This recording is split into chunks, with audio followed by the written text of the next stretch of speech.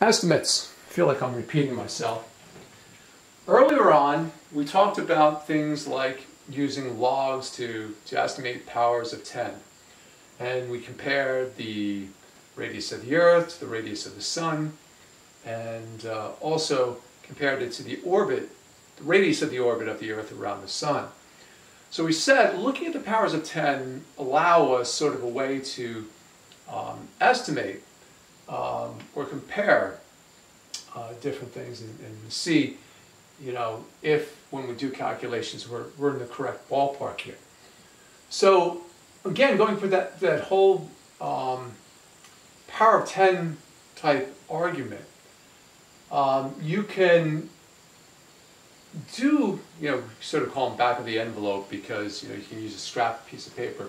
We can do useful approximation to see whether or not what we've calculated makes sense. Now, an exact answer may take a lot more time, but in checking our work, we want to make sure that when we do an estimate, when we get the answer, it matches whatever estimate that we might have imagined at the very beginning. Okay? So for instance, in projectile motion, if you're launching some projectile and it's launched at 20 meters per second and you get an answer of like 10 to the minus 3 meters of travel, well, it doesn't sound right. It only traveled a millimeter, but it was going over 40 miles per hour. Again, you can estimate sort of, you know, how far would you have thought that it should have gone. Okay? So, you know, estimating your results, you know, based on mathematical reasoning and the limited information that you have can set you up to see if you're on the right track. Okay, if all of a sudden you get crazy exponentials, or I should say, in you're doing scientific notation, you're getting crazy powers of 10.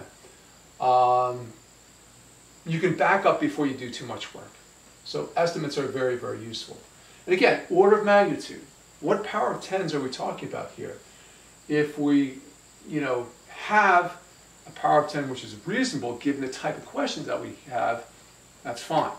Like you're doing a force calculation. You get 1 billion newtons of force for an everyday object. That doesn't make sense. All right? Too large a number, too small a number.